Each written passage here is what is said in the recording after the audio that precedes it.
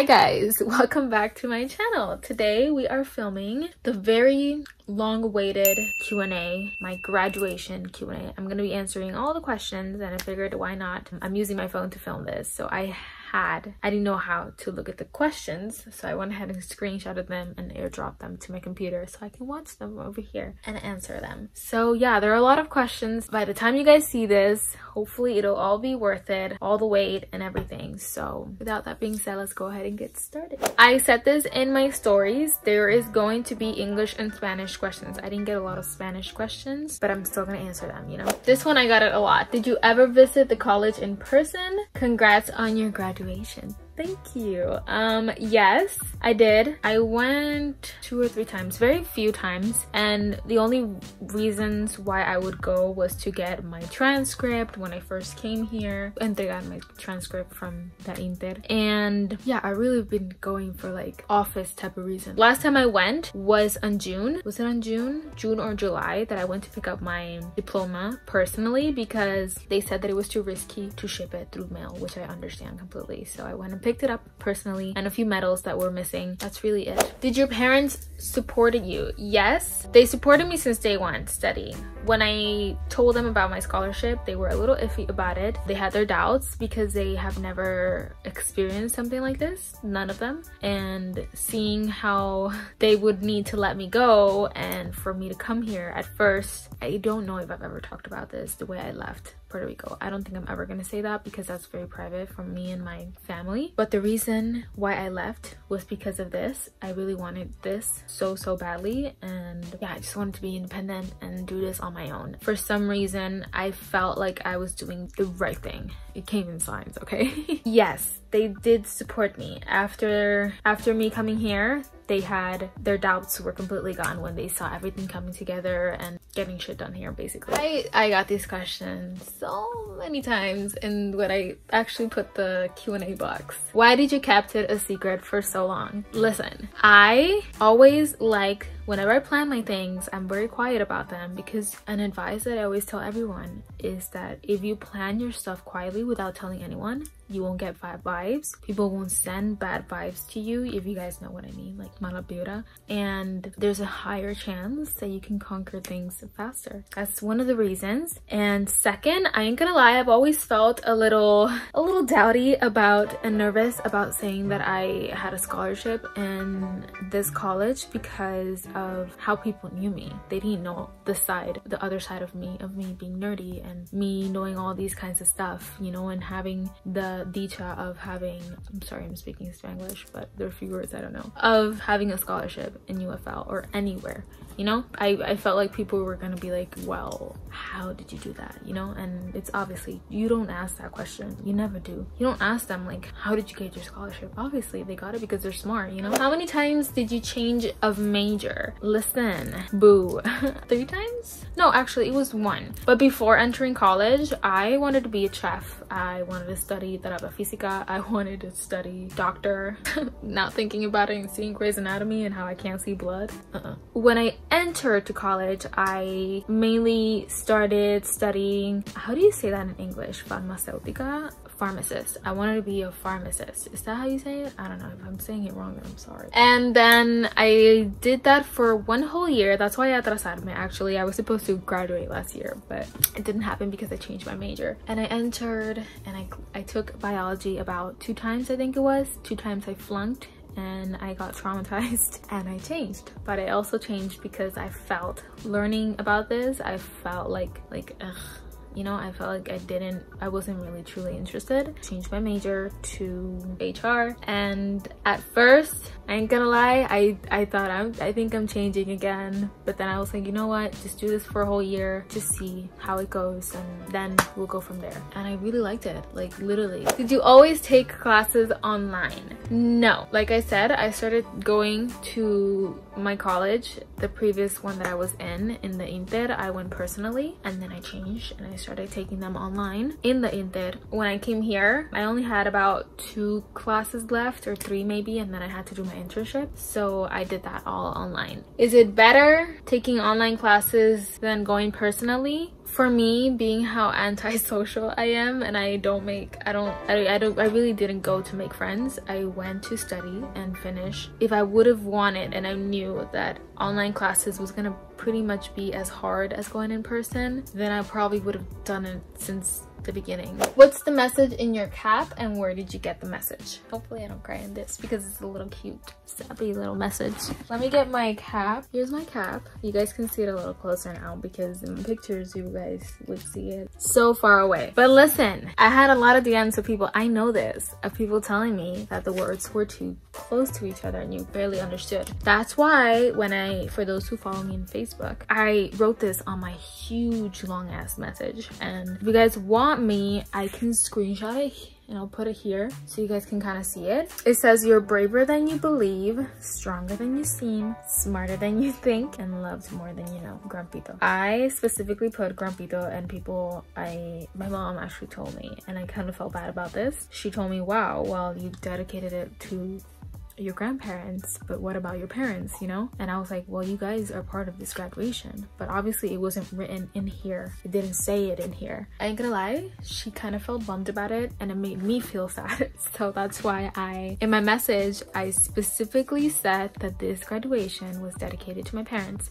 which it is. It was always like that. I didn't need a reminder from her for her to tell me this. When I moved here, I would tell my parents, after my grandpito passed away, I would tell my parents that I was going to dedicate my graduation to my grandpa and my grandma, because they both passed away, and they've always been in all of my graduations, all of my activities. I would see them, specifically her. I would honestly just see the huge smile on her face, my grandma, and how happy she would always make me feel whenever she was in my room.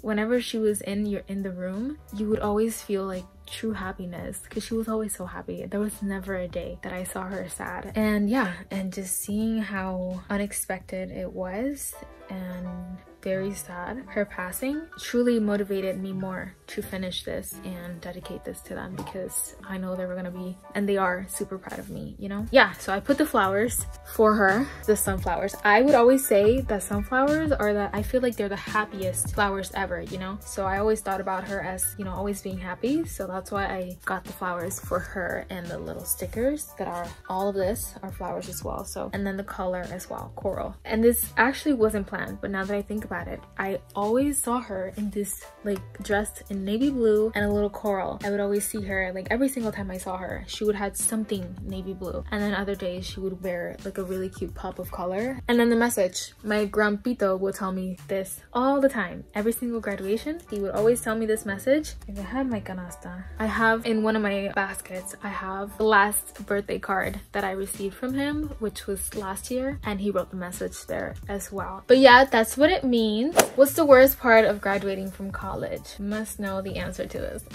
Worst part? Is there a worst part? I mean, I feel like my worst part was graduating the way I did. I didn't have my family out here, and it was the first time ever that in a graduation I felt, this is gonna sound so sad, but I felt lonely. I had my graduation here, and it was virtual, and it was very, you don't have to cry. It was very sad. I was all alone. My husband was working, and it was, like I said, it was virtual. So I was so sad that I didn't even take pictures. I didn't take pictures of like the graduation. I only have one of me smiling with the ones that gave me my internship, like the practica, the one that teach me, which she was the one that moved her all, and I have to say thank you to her, because without her also I wouldn't have done this. She works in my college, and she and I kind of clicked because of makeup. She knows how to do her makeup, and she instantly loved me because I once went there, I had a full face of makeup, and we instantly clicked. And she works part of the department of administration and stuff, you know, where they get you your internship. And at first I had so much trouble getting my internship, and she gave it her all, and she helped me so much. And then little did she know, her personally, this 2 months between May and June, which was the last months that I had left from my internship, she was the one who gave it to me. She was like, surprise bitch, I'm giving you my internship. Oh my god, I don't know if I'm allowed to say that. Yeah, I would say that was the worst part of graduating from college, especially in a pandemic. It's very, very sad. I know I'm not the only one who's gone through this. Yeah, just not having absolutely nobody, you know. I'm pretty sure people will have their virtual graduation, and I didn't even get a parade. I didn't get anything, you know, like nothing, and I barely even celebrated. So it was very, very kind of like sad and a little disappointing. But hopefully whenever this whole pandemic is over, I can go see my parents and we can go celebrate all together. So like I truly deserve it. ¿Siempre supiste que querías estudiar gerencia de recursos humanos? No. Realmente no. Desde el principio, como dije en la pregunta que contesté al principio, fue que yo empecé estudiando farmacéutica. Quería ser asistente de farmacia, creo que se le dice. Y estos eran solo 2 añitos que tenía que estudiar. Y yo decía, bueno, pues yo voy a estudiar eso porque se ve súper fácil. Coge biología y después me dice si es fácil.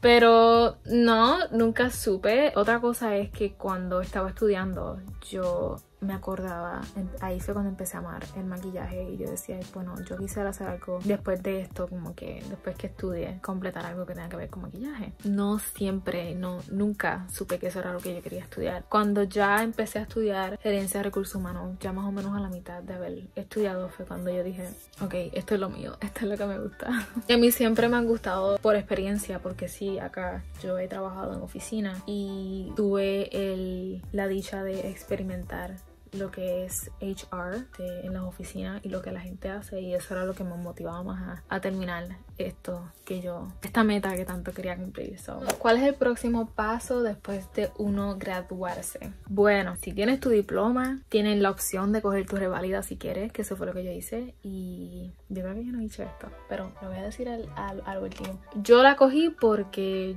por lo que sé y por lo que sé que estudié y lo que aprendí, tuve la motivación de cogerlo. Fue súper difícil, pero si tú piensas que tú puedes, tú lo puedes hacer.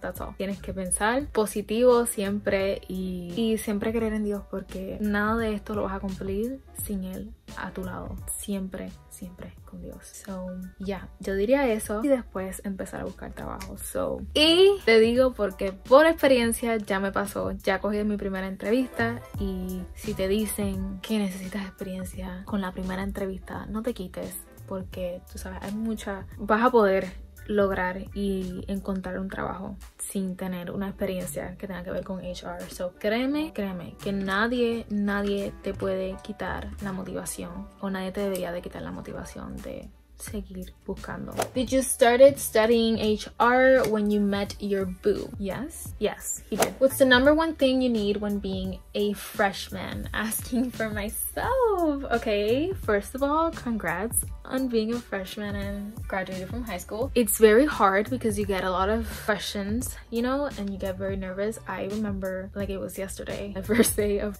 freshman. I remember I think I got there an hour early before my class, which tell me that the next few weeks I would get like 5 minutes before my class started, 10 minutes before. I don't know why I did that the first day, but you know, I guess it was just me being like nervous and thinking about like, am I gonna get lost? Where am I going? And then that's a whole other world. It's not the same thing as high school. Do you really want to know the one thing you need? A planner. That's all I'm gonna say. Look, this is my planner. After graduating, when I started college, I got myself a huge planner. It was like big like this, because you know, you had a lot. I would always take a lot of classes in my semester, and I would need to copy a lot, all the projects I have to entregar, essays, presentations, tests, you know, things like that. Like all of that, you have to write it down, and you can't have it all in your mind. You are stressing about everything in there, every single little thing. So please get yourself a planner. A positive mindset, take all that negativity out. I always say this, whether it's college or not, I always try and keep my mind positive and always think positive. I have gotten this question since I started dating my husband, and I didn't feel like it should have been me to answer this, because maybe if I would have done a Q&A with him in here and not answering all of the freaking relationship questions for him. He's too shy, by the way, that's why he doesn't do that. I wouldn't need to be answering this question. I wanted him to answer it himself. But the question, did your husband graduated from college as well? He has, how do you say that in English? He studied welding. I think he has a certificate or some kind of diploma in there. And no, for those who are gonna ask me, is he working on that? No, he's not yet. There you have it. Did you take a lot of classes in one semester, or you took a few to take it easy? When I first started, I took a lot, and then between 6-7 classes. I would say with my crédito, I didn't get a lot. My crédito was always high. I would always pick, like, I just wanted to keep myself busy. Yes and no. I would sometimes even take summer classes, because when I started taking HR, I started taking summer classes because I wanted to speed up and I wanted to graduate the year that I was supposed to graduate, which was last year. But if it weren't for my internship and how hard it was to find something here, I'm pretty sure I would have graduated last year. People would say like, oh, it's so hard, it's so easy finding internship. No, not everywhere is easy. The last years I started taking it easy. I wouldn't take a lot of classes together, because that's when I knew like, okay, I'm already finishing, you know. And especially when I moved here, I had 3 classes left or 2. ¿Cómo surgió tu graduación? ¿Fue virtual o tuviste que ir personalmente? Mi graduación fue bien aburrida y bien triste, because estaba solita aquí, como dije en inglés. Mi esposo estaba trabajando, mi familia no está aquí, so realmente me sentí bien solita bien sola cuando me pasó. Pero sí fue virtual,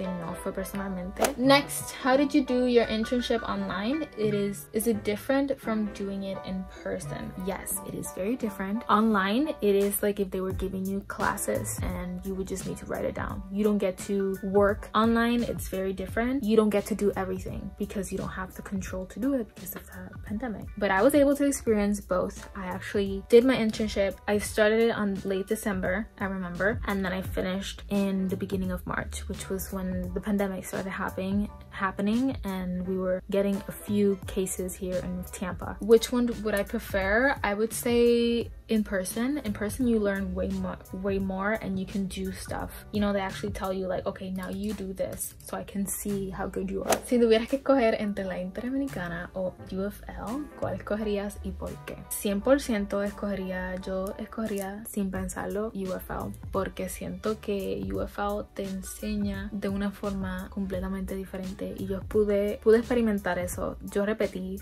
como 2 clases que había cogido anteriormente en la Inter y cosas que había aprendido allá. Cuando vine aquí aprendí mucho más, you know, taking those classes. Es completamente diferente, te explican, son como que pienso que más detallistas y aprenden mucho mejor. Que aprendes a la mala, sí, porque en la universidad tú estás completamente sola, tú no tienes a nadie. That's normal, sea en la Inter o en la UFL, but es más difícil en UFL que en la Inter. So, si yo tendría que escoger por el lado así como que cuál es más fácil, cuál es más difícil, la Inter es más fácil, obviamente. Pero sin pensarlo 1000 veces, volvería a escoger UFL. Y si tuviera que volver a estudiar desde el principio, I would pick UFL. I remember screenshotting this because I was dying in my bed last night. I was like, well, you guys have your ears and your eyes picked on the social media, you know? Okay, are you keeping other secrets? If so, can you spill the teases? Listen, I'm not gonna spill anything, but I guess I can kind of tell it now. Yes, I'm keeping one secret and I can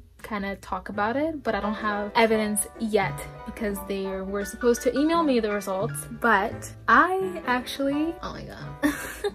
Como ven, al principio les dije que había cogido la revalida, and la semana pasada o hace como 2 semanas fue cuando me enteré que really my fridge had to do me dirty. I was about to say it. Hace par de semanas me enteré que pasé la revalida, so tengo licencia. Mami ahora se pasa relajándome porque se pasa diciéndome licenciada Anaya, que es el apellido de mi marido, y le dije no, licenciada de Jesús, because I expect to keep it that way. I freaking love my dad's apellido.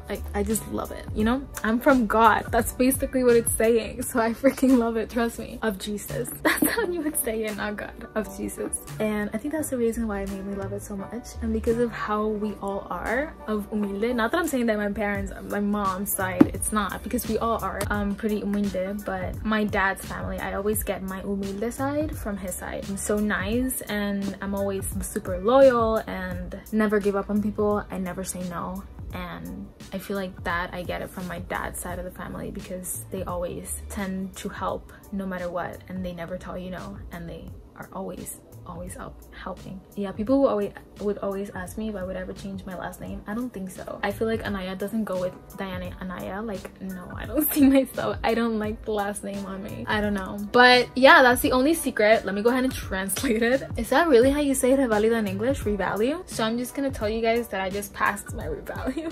Basically, what I'm trying to say is that from now on, you guys have to call me. I passed my revalida. If you guys want to search for it and translate it better than me, then go ahead and be my guest. But that's what I'm trying to tell you guys. That's the secret that I was keeping. It's kind of like the test that you guys take to kind of test if you're good at doing what you're studied, basically, which thank God I passed it. I still don't know how many puntos or how high was it. That's why I don't have my proof. I don't have the papers. They shipped it to me through mail. I'm supposed to get it through mail, but I don't have a tracking number. I don't know. So I'm literally check every day on my mail. Is there other secrets? Yes, but you guys, we're gonna have to wait for a few more years. Not a few more years. Maybe next year I will spill a little of the tea. Did you ever take summer classes? Congratulations, babes. Thank you. And yes, I did. I took 2 years in a row, I think. I took summer classes, and I even took intensivo. If you guys know what that means, I even took intensive classes.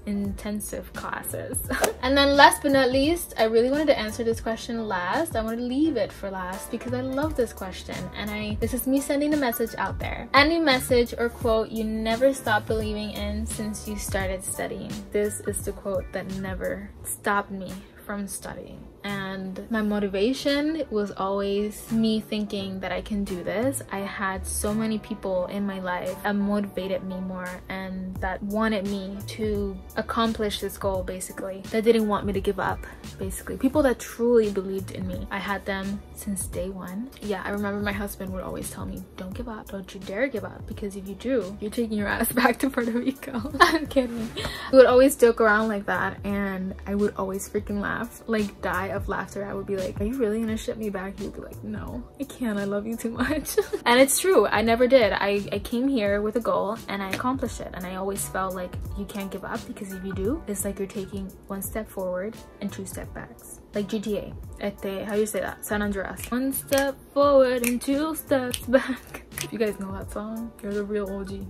What was that station? G-Rose station in GTA that I would always listen. It was kind of like country music. Mississippi man, find a friend. All I'm gonna say, you know, just because it's hard, it doesn't mean that it's impossible. You always have to think that you will get it done. You always have to have a positive mindset, and you always have to have God on your side. So this is me answering questions and trying to get you to motivate you and keep on going. If you're going halfway, if you think that you want to give up, don't give up. This is me telling you, it's a sign. This is me giving you the sign. Don't give up, keep on going. I believe in you, and if you believe in yourself, that's all that matters. And if you have people that believe in you, that's important, because it means people truly love you and care for you, and they want to see you be a successful person out there.